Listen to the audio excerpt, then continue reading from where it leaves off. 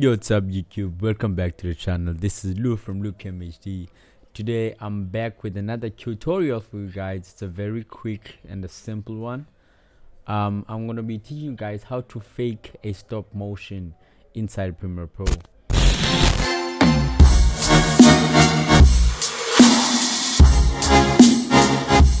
So now what you wanna do is I have my clip right here. Your clip has to have some sort of a movement, you know, to sort of showcase this effect properly. So now let's go to our effects panel and then search for posterized time. Drag it and drop it on your clip right there.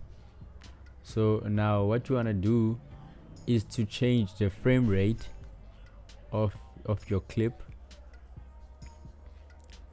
As you can see now, it's in 24 frames per second, right?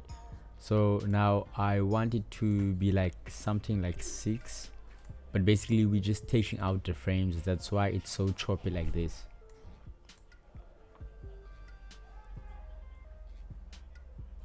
As you can see right there, we kind of have our old. Let's say now we want to make it, you know, just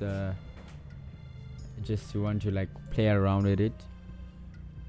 Let's go to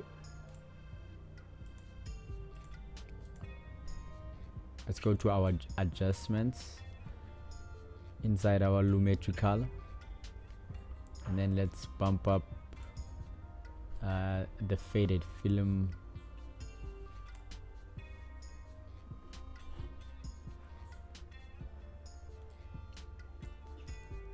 And then let's turn down the sharpen and the vibrance, and then let's turn down the saturation all the way, not like all the way, but right there. And then let's go to our vignette, trying to make it look old.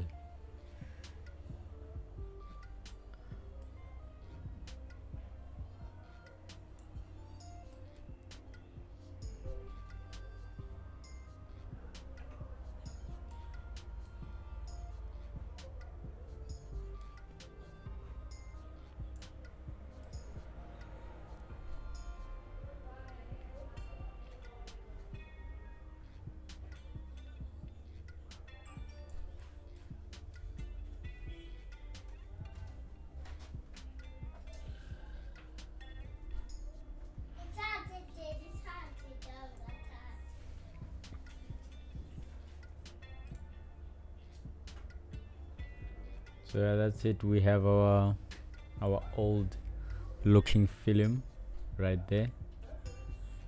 So yeah, that's it guys. If you enjoyed watching this video, please leave a like, comment, subscribe, and as always, see you guys in the next one. Peace.